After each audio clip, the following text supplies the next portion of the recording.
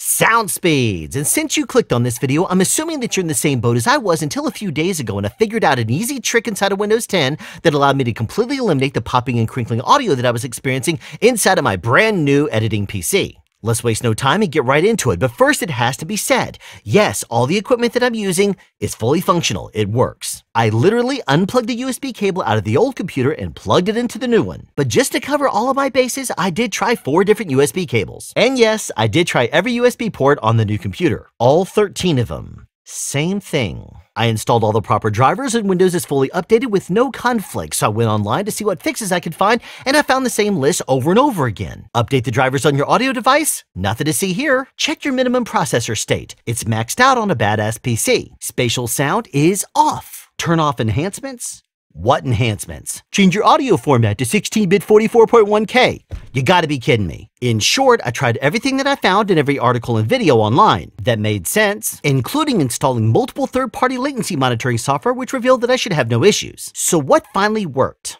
Well, I started by identifying all of my audio and video peripheral devices. Easy, just a Sound Devices Mix Pre 6 handling my audio and a Feel World Live Pro L1 handling my video. Next, I opened up Device Manager and clicked the greater than symbol next to sound, video, and game controllers. There are many devices in there, but I simply right-clicked on each one of them and chose Disable Device on everything except for the 2 devices that I know that I use. I restarted the computer and then went through every single software that uses either one or both of my audio and video devices to verify that it works the same as it always has. And guess what?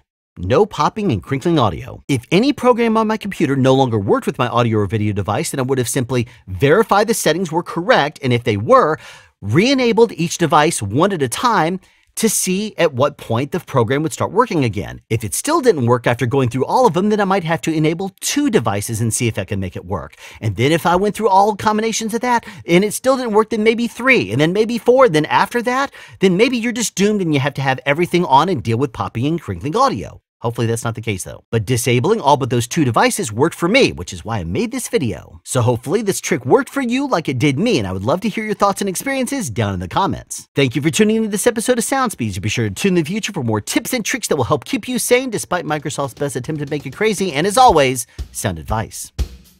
Have a question you'd like answered or want to add something? Be sure to write it in the comment section down below. You can also make a suggestion for future topics of discussion. Again, comment section down below, or you can email me at soundspeeds@yahoo.com. Be sure to subscribe and turn on notifications so you won't miss out on future sound advice.